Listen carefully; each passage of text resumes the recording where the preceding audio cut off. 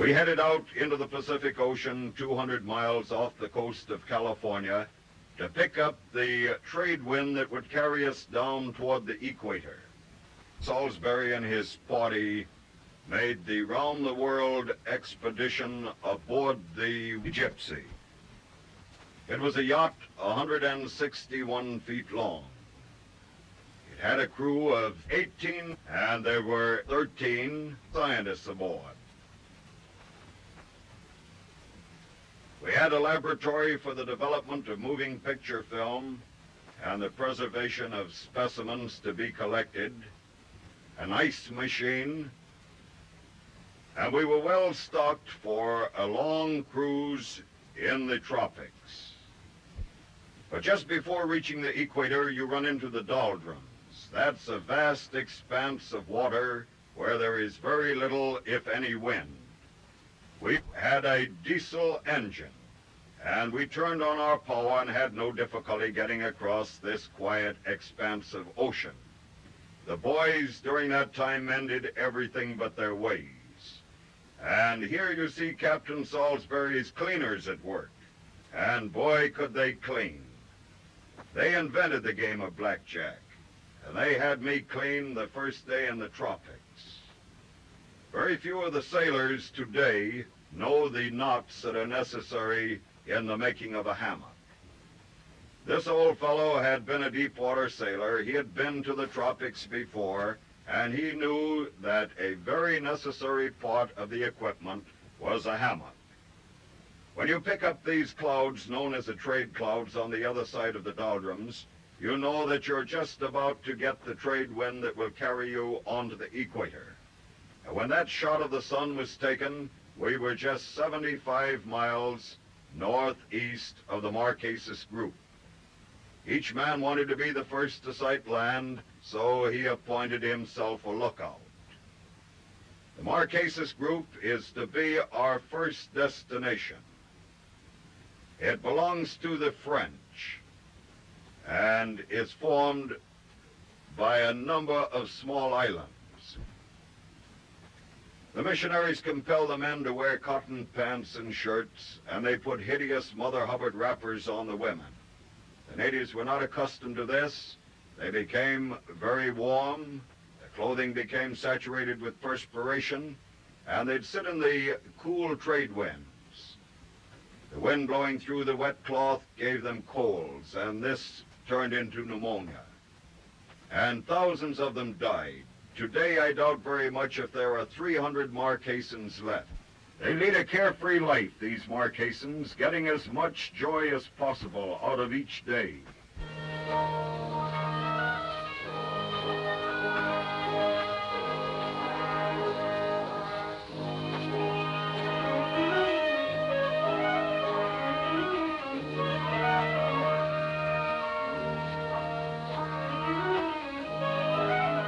They don't need fish hooks, they use spears underwater.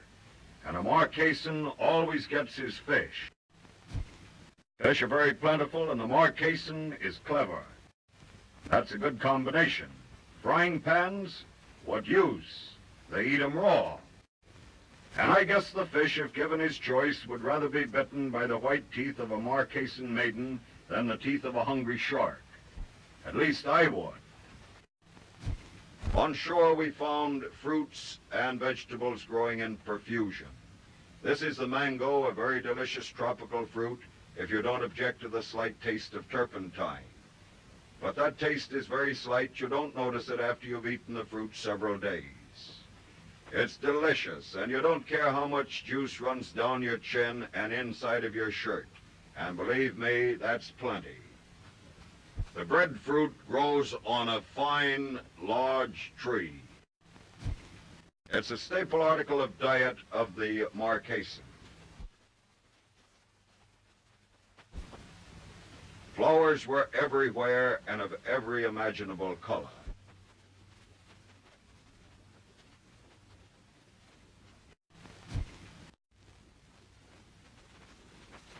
And there's another beautiful thing found in the Marquesas group. The girls. They're lovely. They're just happy grown-up children. They spend their days dancing swimming and singing on the beach. They wear a single garment called a periu. It's about twice as wide as a bath towel and twice as long. They take this and give it a quick flip around their bodies and tuck under the ends. There are no buttons or hooks or pins or suspenders, but I'm darned if I ever saw one of them fall off. And believe me, I watch carefully.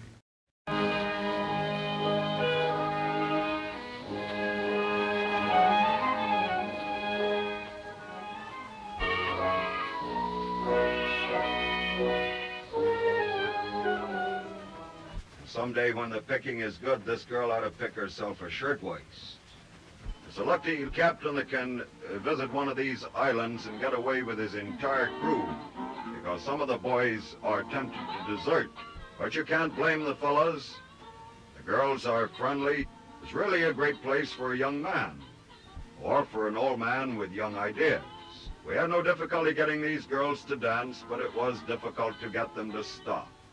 Whenever they heard music and saw the camera set up, they danced. Well, they insisted on getting into the picture. We're going to let them wriggle out of it the best way they can.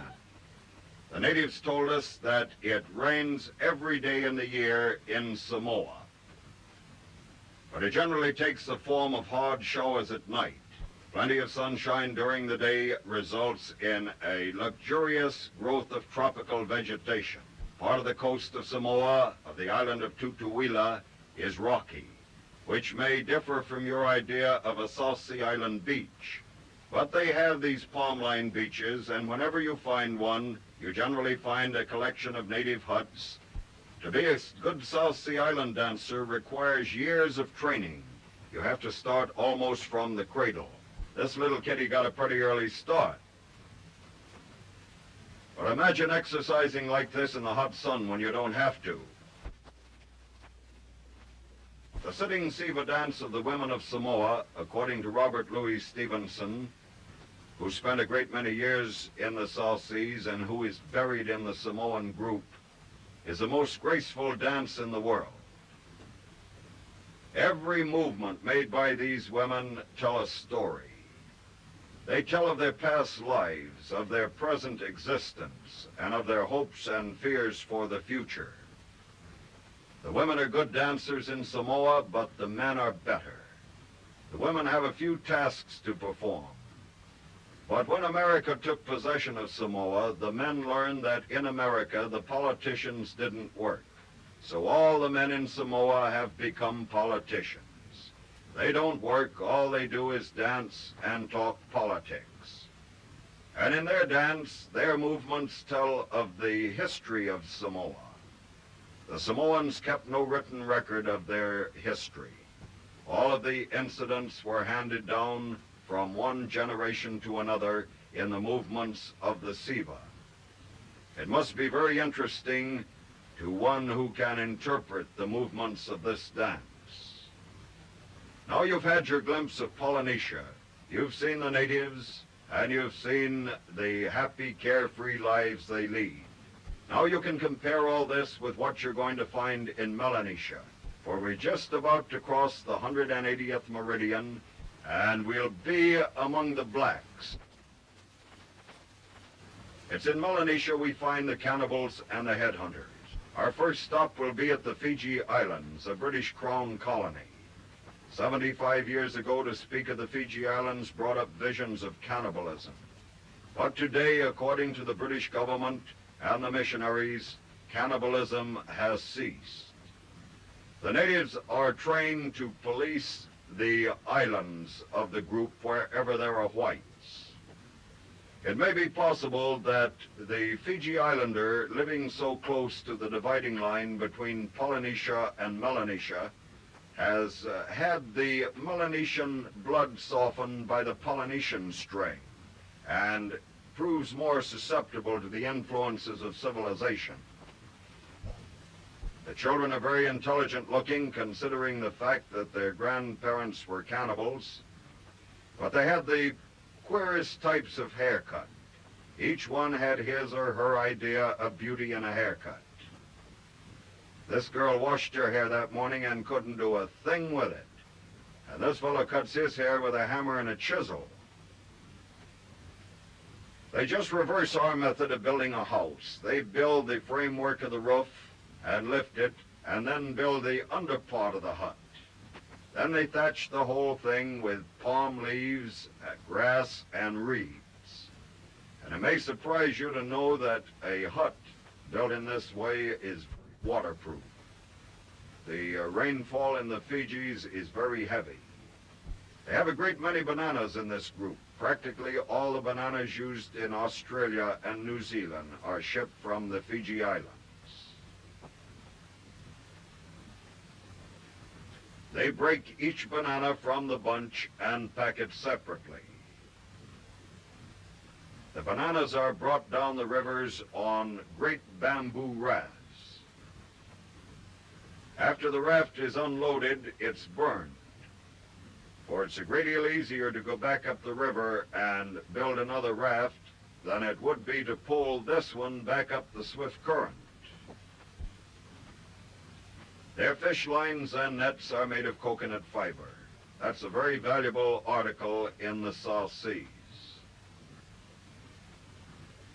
This old fellow is making a line of coconut fiber that he will later weave into a fish net.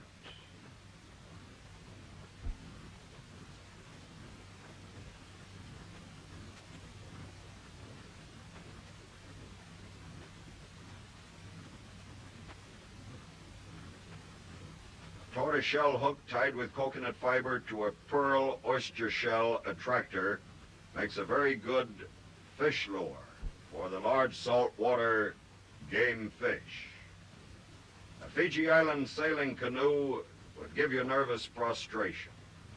It's a long, narrow canoe held upright by an outrigger. The sail is made of grass cloth and the lines and halyards are made of coconut fiber. When the wind blows very hard, it's necessary for the passengers to ride out on the outrigger to prevent the canoe turning over. But it's a speedy craft and safe if you know how to distribute your weight in a blow. The most interesting part of it, though, is their method of maneuvering. They go as far as they want in any direction, and when they want to retrace their course, they don't come up into the wind with a lot of fuss and bother like a white man. They merely change the position of the sail. And then the bow becomes the stern, and the stern becomes the bow. And merrily they sail along on the way home. The clever white man hasn't thought of that. I think we secured the only moving picture ever made of a tidal wave. You'll notice the water rushes in and covers those reefs to a depth of 11 or 12 feet in a very few minutes. On many of the low islands, a great deal of damage was done, and some of the natives lost their lives. Some of the South Sea Islands are only 3 or 4 feet above high water mark. Port sliding down this natural chute on a hot day. But it was so hard on the elbows, we couldn't sit down for about a week. And the women become very expert boatmen. They do all of the hard work in Melanesia, which includes the Fiji Island. You think a Melanesian would make a woman do any part of the hard work? No, sir. He makes her do it all. Women carry the wood, the man carries the axe.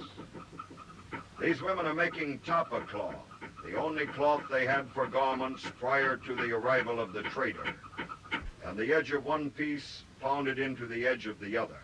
In this way, they can make a piece of any desired size. We saw some of the chief's trains that were 75 feet long. Then with vegetable dyes, they stencil on the designs using a palm leaf for a stencil.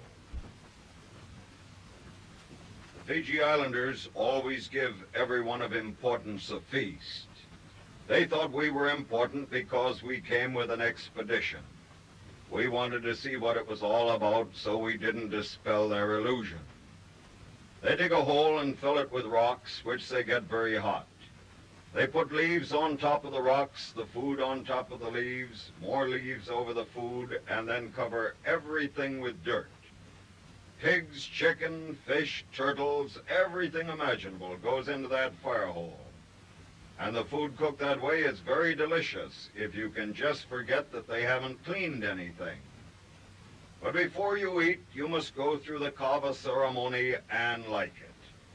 Kava is a peppery root that is mixed up with water with a great deal of ceremony. Now, can you imagine drinking that stuff he's washing his hands in? He said he was straining it, but I noticed his hands were a great deal cleaner when he got through than when he started. The guest drinks this vile mixture from a coconut shell bowl. And brother, if you think a coconut shell doesn't hold a lot, you try it sometime. After the guest drinks, he spins the bowl and the others applaud. It looked like a lot of hooey to us. Here's Chief Rambezi in his long tapa-cloth train. The chief is followed by his warriors dressed in leaves, bark, tapa-cloth, and grass. That's the national costume of the Fiji Island warrior. They have a very nice custom of giving presents. They gave us a great many presents, a great many sweet potatoes. They call them yams, and some of them reach a weight of 50 pounds.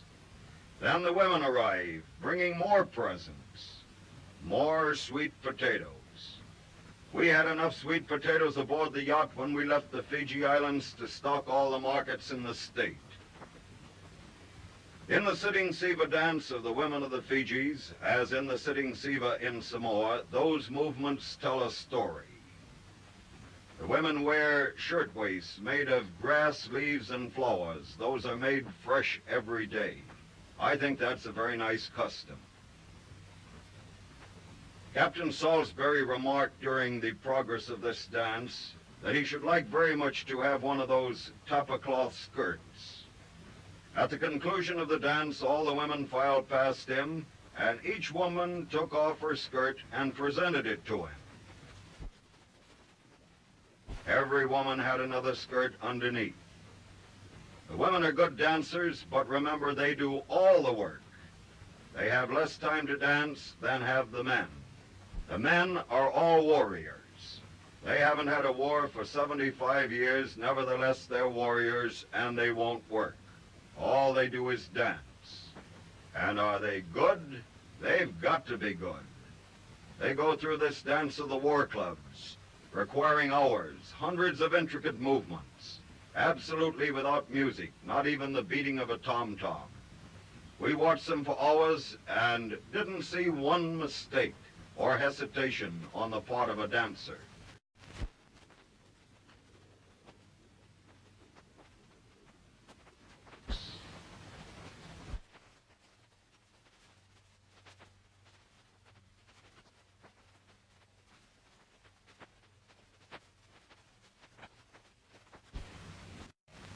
I doubt very much if anywhere in the world is a ballet as perfect in synchronized movement as these warriors of the Fijis dancing the dance of the war clubs.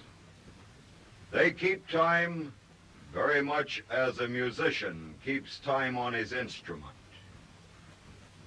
They told us that they always dance this dance of the war clubs before starting on a raid. Perhaps for the same reason that the North American Indian danced his war dance before he went on the warpath. Now note their features. Remember, 75 years ago, the Fiji Islanders were cannibals.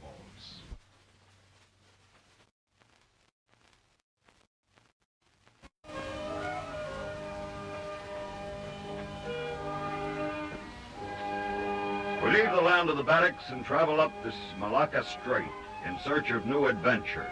We pass the Nicobar Islands on the left, and we approach the Andaman Islands in the Bay of Bengal, where we found the pygmies, the Jarawayan pygmies, perhaps the most primitive people on Earth.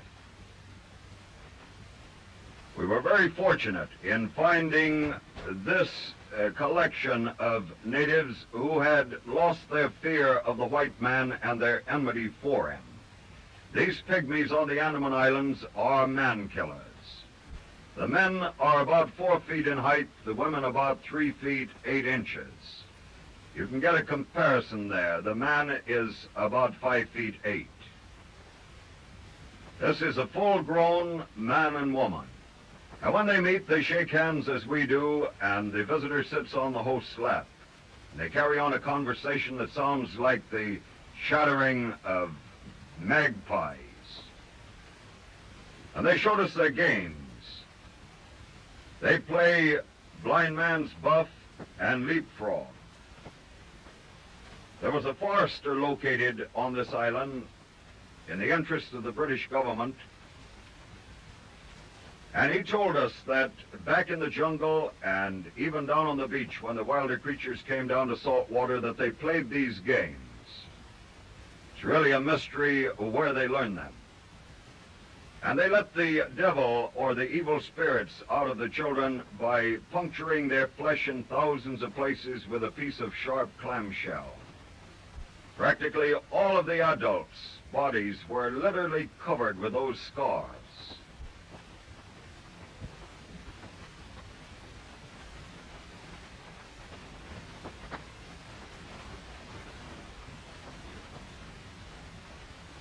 They have a custom of wearing some part of the mate's head when he dies. Some of the widows wore the jawbone only, but others preferred the whole skull. It's a custom that has its merits because you can easily tell a widow. Of course, you can't tell a widow very much, but you know who's who and you can watch her step. But imagine making love to a woman that wears the skull of her departed husband hanging on her breast. Reports had come out of the Andaman Islands that these pygmies had tails. That is one reason that Captain Salisbury's expedition went to the islands to secure pictures of the natives.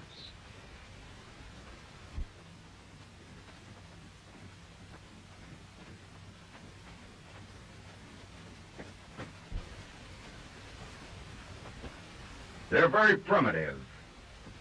As I stated, perhaps the most primitive humans on Earth, for they have never learned to build a fire. They eat all of their food raw, and it's a very primitive race indeed that has no habitation or hut.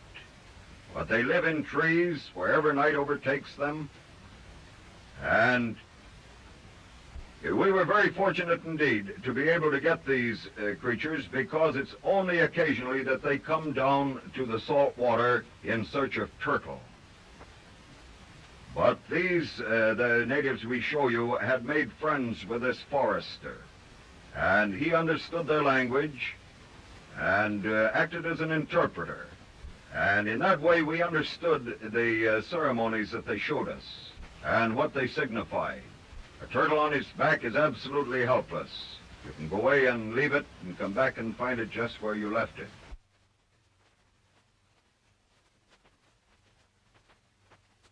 Their canoe is merely a hollowed log held upright by an outrigger.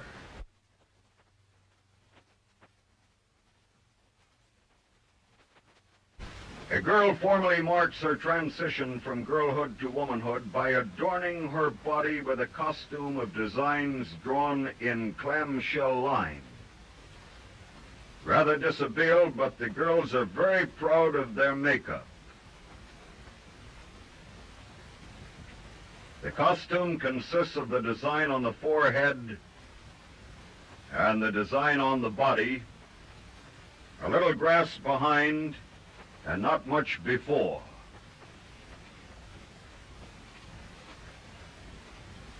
The girl at the left has an open face, wide open in fact. We never knew whether she was smiling at us or getting ready to bite. Now there's another ceremony that they must pass through before they are considered fit to be women. It consists of being kept wet for 3 days with cold seawater while the older women fan her. If she doesn't die of pneumonia, she's considered fit.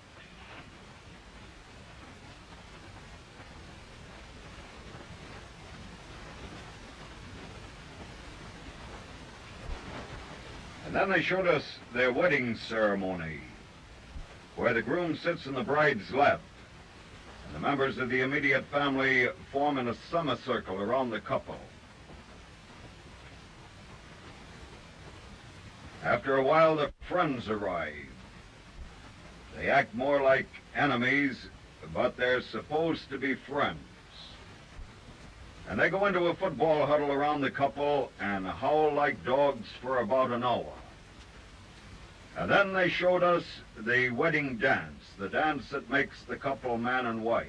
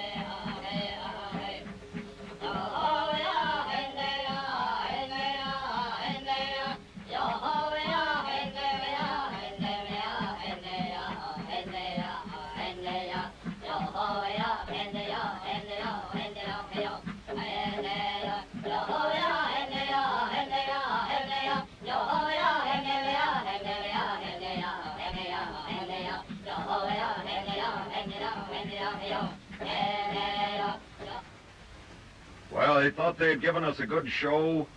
And one day they made their way up this trail into the jungle. A jungle so thick that a white man must cut every foot of his way. Going up this waterway, we told them goodbye. Now we're going to take you to one more group of erstwhile cannibals. These are the Papuans occupying islands along the coast of New Guinea.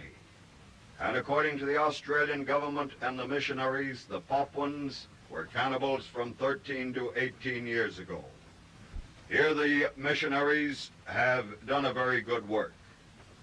They have raised these natives from the very depth of primitive existence up the scale of civilization to where they are quite civilized in action, if not in dress. They load catamarans with these pots and set sail on a trading expedition. The catamaran is a couple of hollow logs with a platform of bamboo, the mast stepped over to one side, and the crew composed very often of women and boys. Now they have to wait for the wind to blow from the right direction to take them where they want to go, for it's impossible to maneuver these catamarans. Then at the other end, they sometimes wait for months for the wind to blow from the right direction to bring them home. So you can see the schedule of a traveling man in New Guinea is rather uncertain. I doubt very much if you'll ever see another picture of these crab claw grass cloth sails. They're called crab claw sails on account of the shape, and they're made of grass cloth woven by the women. It takes the women months to make one of these sails. It was the only material they had for sail making prior to the arrival of the trader. But he brought cotton duck, and he had very little sales resistance to overcome to get the natives to substitute the cotton duck for the grass cloth. That also released the women from sail making to the gathering of ivory nuts and other things for which the traders were willing to give trade goods. But these sails are very fragile. If they become damp, they mildew, and if they mildew, they're very easily torn by the wind. So today, I doubt very much if you will see a dozen of these sails left along the coast of New Guinea. And it's the only place in the world where these crab claw, grass cloth sails were found. Well, when they reach their destination, they run the catamaran up as far as they can on the beach at high tide. And when the tide goes out, it leaves their craft high and dry. And they can do their trading right on the catamaran. There's a lot of fuss and bother when they reach a port because they must lower these sails and furl them and carry them ashore and keep them covered. For as I stated, they're very fragile, and if they become damp, they mildew. The arrival of one of these trading expeditions is quite a social event. On this part of the New Guinea coast, visitors are few and far apart. Building your houses in this way has its advantages, because when the tide goes out, it leaves a good yard for the kiddies to play in, and when the tide comes in, it gives the backyard a good cleaning. Their schoolroom is a great outdoors, and they're going to their reading, writing, and arithmetic in a big way. The missionary teachers told us that they very seldom had to mark a student absent. We're going to take you first to the islands of the New Hebrides group. This is a French and British possession. Now, when we approach a Cannibal Island, it's advisable to anchor the boat off a wide beach, so that when you go ashore in your small boats, the water's edge will be quite a ways from the jungle. You won't see the natives at first. They'll be back in the bush, watching you just as suspiciously, perhaps, as you'll watch them. And they have very good reason to be suspicious of a white man. You may have to spend several days at the water's edge displaying trinkets before the natives come out of the bush. They first send out the small boys, and if nothing happens to the small boys, then the men come out. They'll bring out pigs and chickens, vegetables and fruit, to trade for the trinkets they know we'll have for them. These are real cannibals.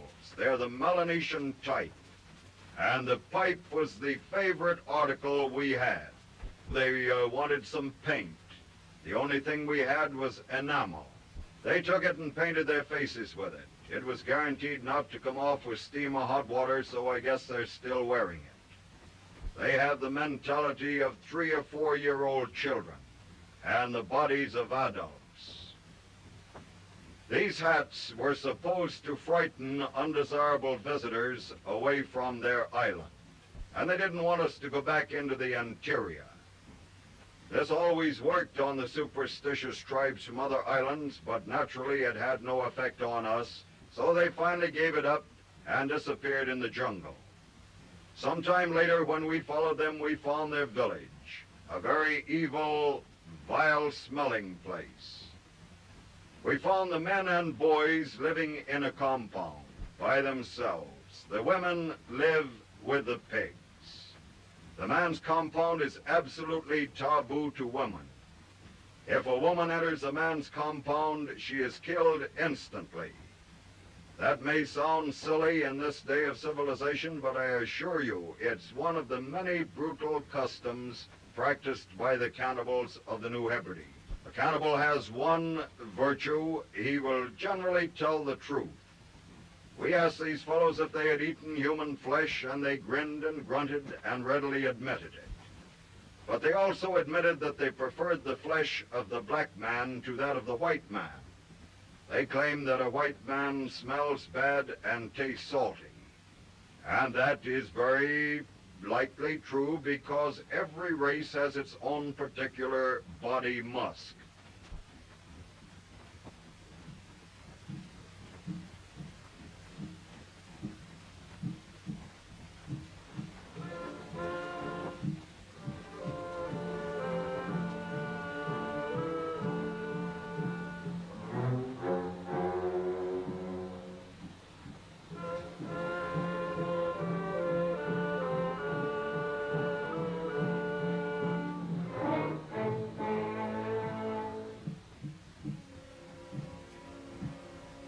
The deep note of the tom-tom has called in these savages from all over the island for this ceremony. And deep in the jungle they have clearings called sing-sing grounds, where they hold their hideous feasts. The cannibal woman is not permitted to eat human flesh, but she prepares it for cooking.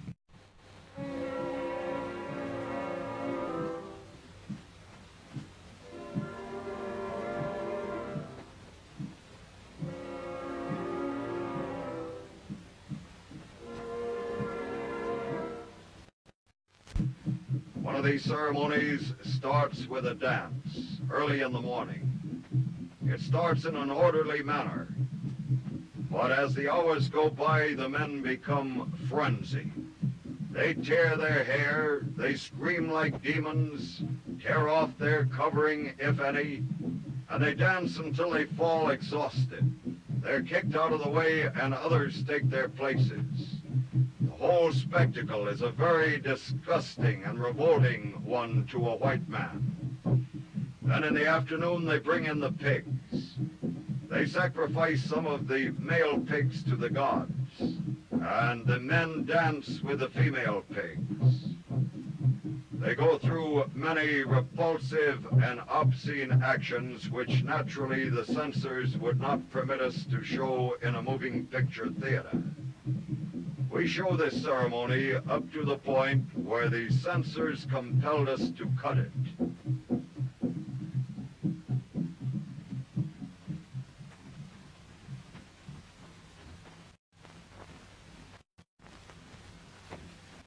We were at Malakula Island about 10 days before we could get these natives out of the jungle in a group. They'd come out one or two at a time, but we wanted a group picture. It was impossible to go back in the jungle and photograph them due to the fact that the light at noon is just like twilight. This is due to the dense vegetation. We finally got them out on the beach and made pictures of the boys first. The boys are not too hard looking, although they do have very cruel eyes and treacherous mouths. But the adults are very fierce and very treacherous. Every man wears a piece of bamboo through the cartilage of the nose. And among these savages, too, the pipe was the favorite article. We have found that no matter how primitive a race, it knows how to smile. You're apt to wonder when a cannibal smiles at you what he's thinking, and you're pretty apt to hope he isn't thinking of calories. Here's a jolly little playmate. Many of them had guns, and they claimed that they had killed white men for them. You can believe this because it's about the only way they can get a gun. It's a very serious crime against the British government to sell them guns or ammunition. And that's the thing that they want more than anything else.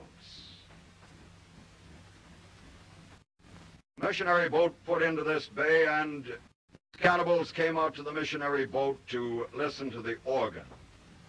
They call it the Sing Sing Bacchus. They can't say box, they say Bacchus. Now, these being the best dressed man in the tribes, we decided to have a style show. We're going to show you what the well-dressed cannibal will wear this year.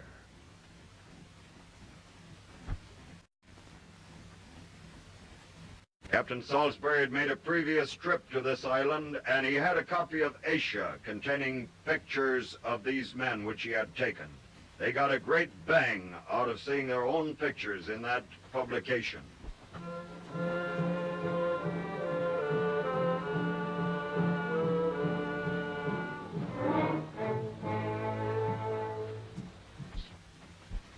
The Solomon Islands belonged to the British, and here we found both cannibals and headhunters. There's a large island of Maleta in this group, and years ago the bush cannibals drove the shore cannibals away. The survivors took up refuge on coral reefs that surround this island of Maleta, and during the past several hundred years they've been going back to the mainland, bringing out canoe loads of rocks and dirt. They've built those small islands up until they can live on them very comfortably. That little pickaninny isn't much help to the old man, but he looks good in the picture. This fellow showed us what would happen if he sat 1 inch off balance in this little 10-pound canoe.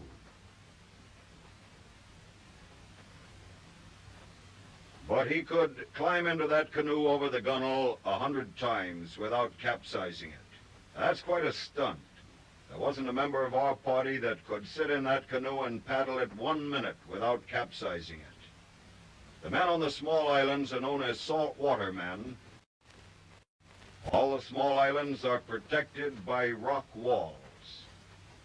These walls serve two purposes. They protect the inhabitants from the raids of the cannibals and headhunters from the other islands, And they also protect them from the storms. Life in the Western Pacific is pretty much a case of the survival of the fittest.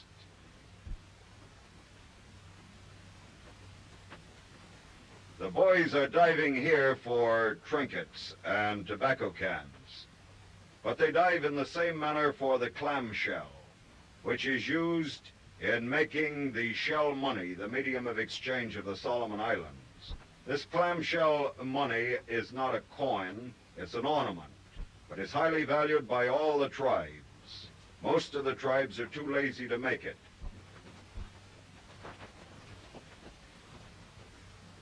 The men on these small islands never go to the mainland. They're afraid of the bush cannibals. But once a week they send the women over with the fish they catch in these fish traps and shell money to trade with the bush cannibals for vegetables and fruits, things they are unable to produce on the small islands.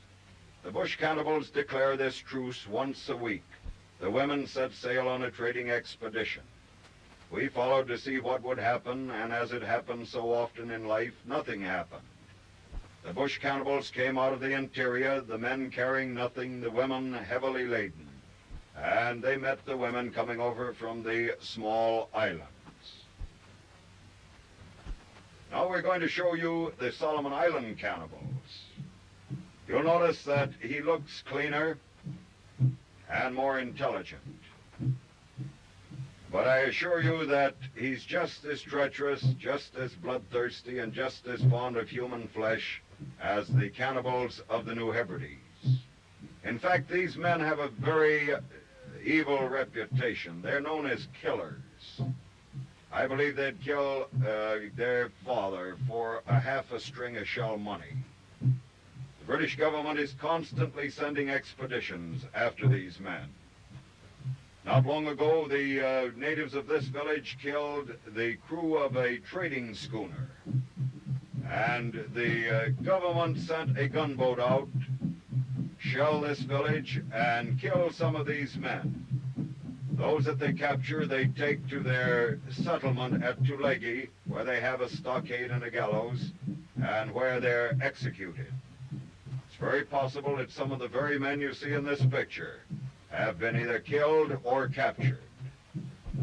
When they reach the shore, the women drop exhausted from their hard journey, but the men dance for hours. They dance to the music of the most primitive instrument of man, the hollow log. To the rhythm that comes from this log, when men beat it, these fellows dance. You notice some of them are wearing undershirts. We traded our undershirts for war clubs and spears. When we left this island, we had plenty of weapons, but we're short on underclothes.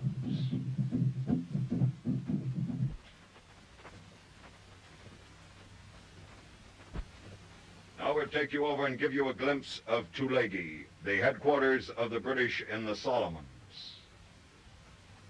Just a handful of British and a number of native guards populate this small settlement. Here is where they confine the cannibals they capture after depredations against the white men. And they give them the little necktie party on this gallows.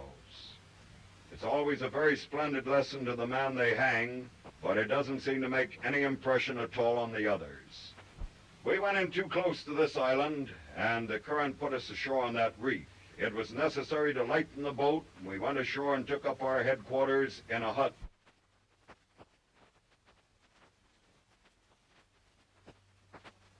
This sacred bush turkey is a very ambitious bird. Whenever she wants to lay an egg, she digs a hole 4 feet deep, deposits her egg in the hole, and then fills the hole with sand. The heat of the sand hatches the egg, and the little chick is forced to make its way up through 4 feet of sand to the surface. It emerges fully feathered and glances around, locates the jungle, and flies away almost immediately. It receives no care at all from the parent birds.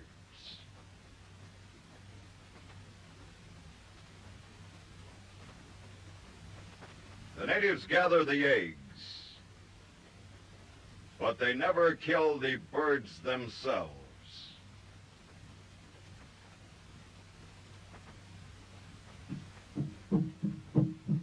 We soon ran out of presents after going ashore on this island, and the men became very surly and sullen. They got off at the jungle's edge and glared at us. When we saw these fellows coming in from other islands and other parts of this island dressed in their war paint and carrying their weapons and putting on these dances, we knew what it was all about. We had been among cannibals long enough to know that this meant that we should get that boat off the reef and get our things aboard and set sail. We got our things aboard and took some shots with a telephoto lens of these dances, and then we're on our way. Our first view of the headhunters showed them shooting fish, literally shooting fish. Then the cannibal, he has a higher mentality, that of a 6 or 8-year-old child. He keeps himself in splendid physical condition.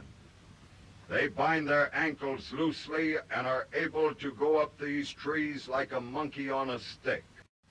Only a man in splendid physical condition can perform this stunt. Or they run up the trees in this fashion, with their ankles unbound.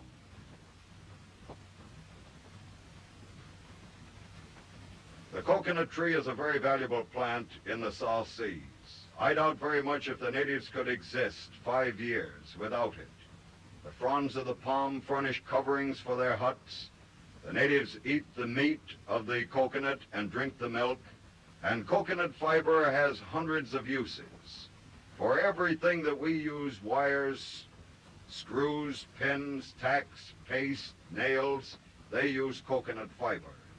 Then another vegetable that is very valuable is the climbing vine. They use this when they need a heavier binding to take the place of rope.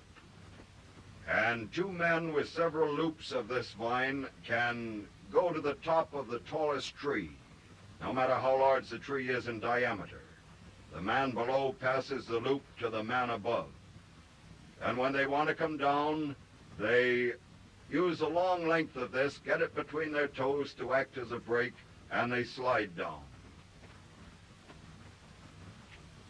Every stalk of the traveler's palm contains a drink of cold, pure water. It's quite the purest water found in that part of the world.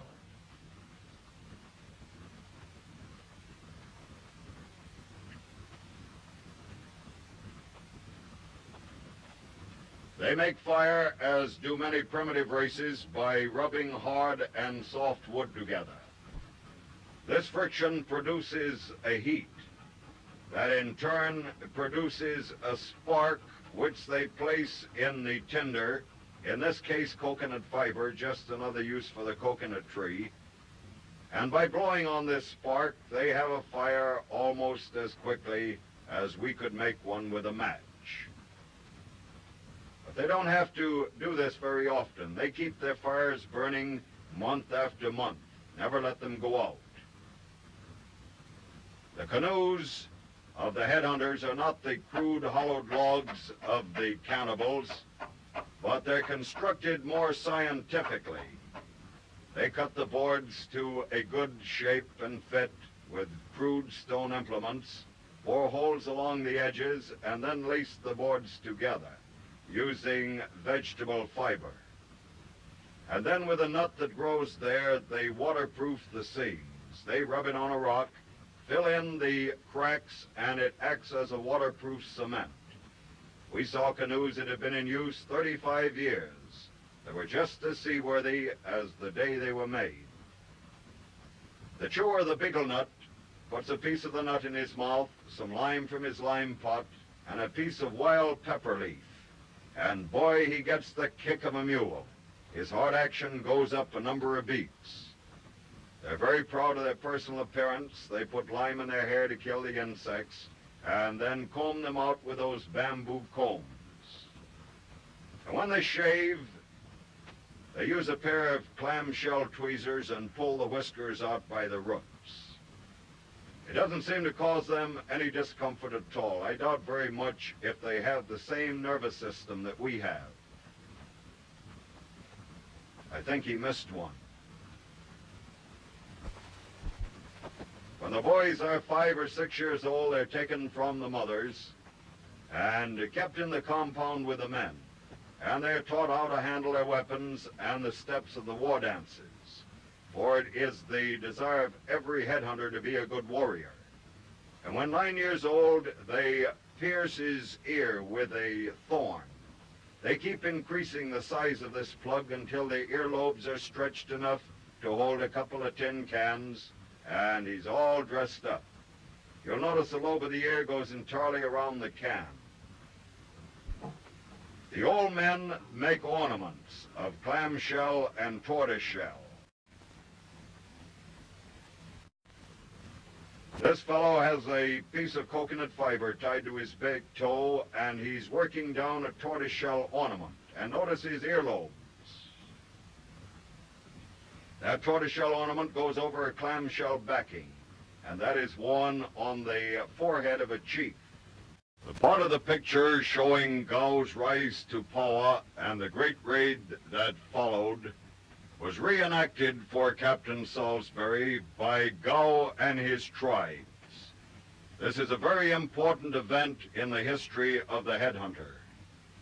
But we photographed it not because of its historical importance, but because it is perhaps the only opportunity that civilized people will have of seeing actual headhunters engaged in a raid in the headhunter country and over the ground that the original action took place.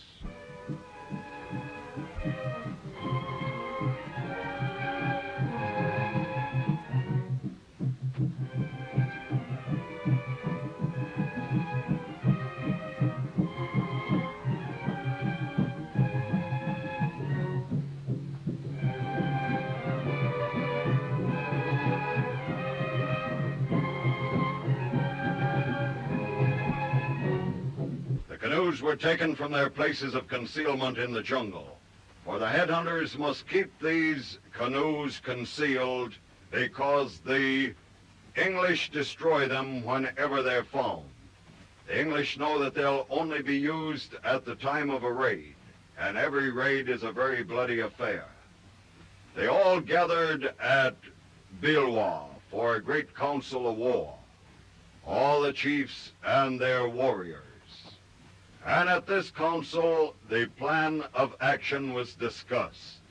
And it was also decided that only the young men should be taken on the raid. This didn't please the old fellows. They wanted to go. This old man pointed to the ring on his breast. He said, "That shows I've killed a chief. And for every ring on my arm, I've got a skull in my skull house." Headhunters take the heads of their enemies as a religious ceremony. If anything of an unfortunate nature occurs, such as a stealing of that girl or the shipwrecking of a canoe, they think their god, the Uri is angry, and that they must secure heads of their enemies to pacify him.